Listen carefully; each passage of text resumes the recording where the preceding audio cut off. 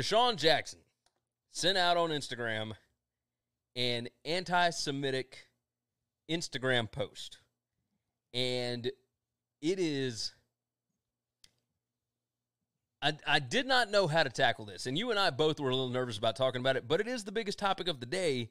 So we had to say something about it. I want to go at it from this perspective.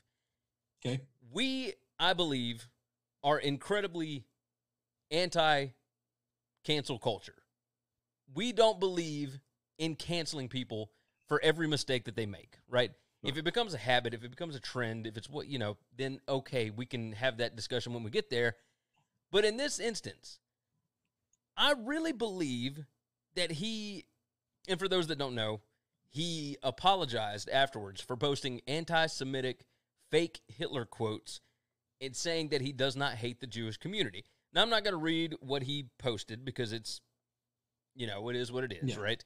But I don't really I don't believe he knew what he was posting. I agree with that. I think he read a certain I think what he part. posted was bad, was not good at all.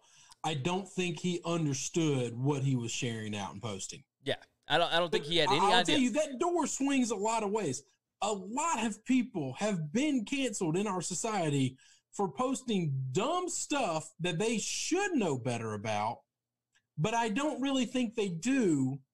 And they pay basically a life sentence for it. They lose their job, and they are blackballed for the rest of their life a lot of times. And I just am not for that. You remember when we were younger, and I think it still holds true today, but one of the things that you're always taught is think before you speak.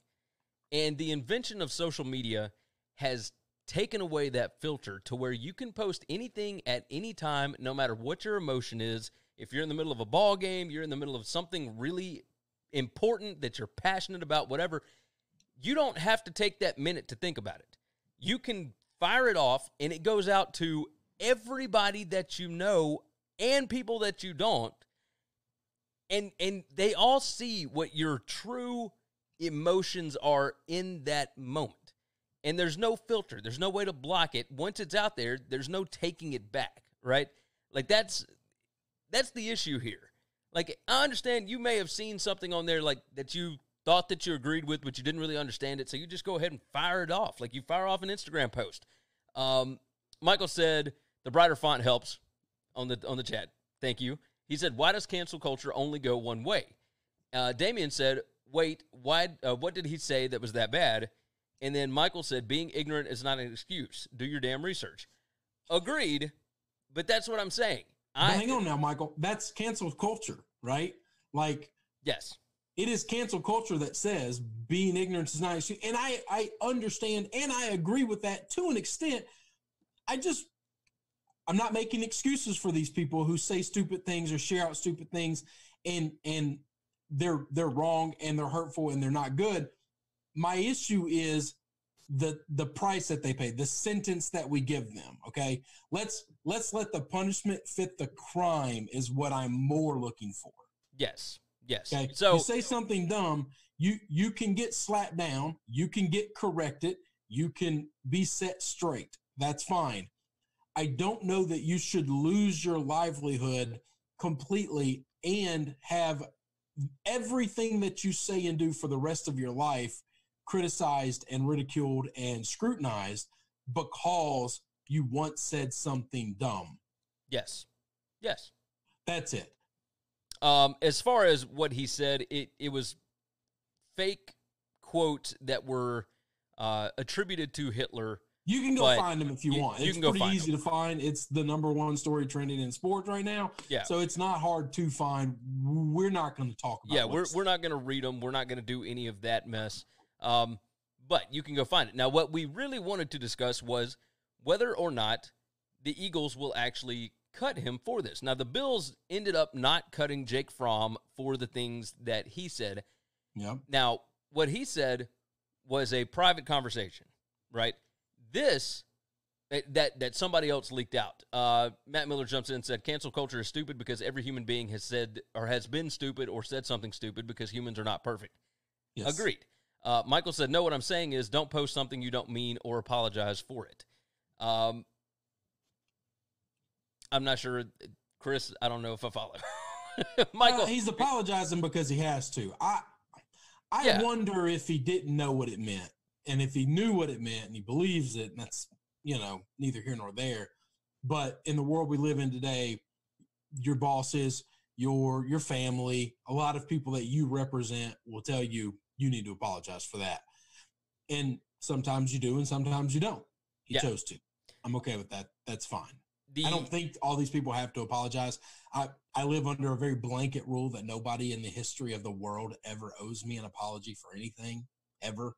You just be better. If it was an accident and it wasn't malicious or something very personal against me, then we can move on and we just both try to be better. If it was malicious towards me and you want harm for me, your apology doesn't do anything to me. We can just go our separate ways. That's okay. You don't need to humble yourself before me. I'm nothing that needs anything like that. That's okay. The Eagles did come out. They said, we have spoken with DeSean Jackson about his social media posts. The statement explains, regardless of his intentions, the messages he shared were offensive, harmful, and absolutely appalling. They have no place in our society and are not condoned or supported in any way by the organization. We are disappointed, and we reiterated to DeSean the importance of not only apologizing, but also using his platform to take action to promote unity, equality, and respect. We are continuing to evaluate the circumstances and will take appropriate action. We take these matters very seriously and are committed to continuing to have productive and meaningful conversation with DeSean, as well as all of our players and staff, in order to educate, learn, and grow. Now, he may get cut just because of, if he gets cut, it'll be based on talent and finances. But I don't believe it will be because of this. It won't be because of this. He makes a good bit of money, and his talent used to be elite. It used to be electric, and it has fallen off, as we know. Receivers whose main skill set is just crazy lightning speed, the older they get, that is the first thing to go. And unless he can just learn to be a route tree monster, it's going to be hard for him to justify the salary in which he demands. Yeah. And that would be the reason he would be getting cut. Yes. I don't think it will be because of this. I don't think this is going to be a headache that will follow him around. I do think we are getting better to where if we don't cancel people, we accept their flaws, we move on, and, especially if they apologize or whatever, and we kind of just move on. Yeah. Matt I would Miller, like to think that we're getting better at that because that's important to me. Yes. Matt Miller jumps on YouTube. He said, I do find it sad, though, in the state of our country, Drew Brees had to beg for forgiveness, and DeSean Jackson has yet to apologize. No, he did apologize. He came out and apologized. But even still, it's, And I think Drew could have just apologized. He chose to go on the apology tour. He chose to really hit home, his changing. His changing. That was a choice he made. I think if he would have just came out and made a real heartfelt apology, I think it would have been fine. You care basically what your teammates think of you more than you care about anybody else. Yes, I agree. Michael jumped in on Twitch. He said, I'm not saying D-Jax deserves to be canceled or punished. I'm just saying cancel culture accepts apologies when it's someone they like and destroy people they don't or doesn't agree with their message. Oh, you're 100% right. Oh, that's no, true. No. Yeah. But I would like to believe that everybody would be treated the same, that you mess up, you apologize. Well, that's what we want. And then everything's everybody's that's not what I would like. The same. But no, they're not. And everybody's absolutely not. No, you are correct, but we will see where this goes. It was definitely interesting to see a different side of this, right? So yeah, it was strange. It was very strange. It was not something I was expecting, and I learned a little bit about this side of things. And Michael said Breeze didn't have to apologize for anything, though. I feel like he did strictly for the cancel culture. I think he did not for the cancel culture. Nope. I think he did for his teammates. Because he wanted to continue to have a job. He wanted to play football this year, and he lost that locker room. Yeah, and I think he's gotten it back.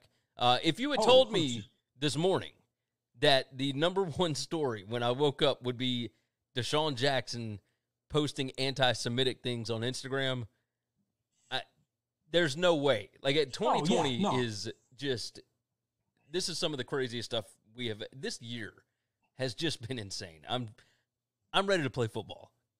Like, I'm tired of talking about football is going to stop the weirdness. It may not. I think it's actually going to add to it. But I was about to say, I think this is going to continue to be a weird year. Yeah, I think you're right. All right. With that We're said, past the Mason-Dixon line of that getting better. let's dive into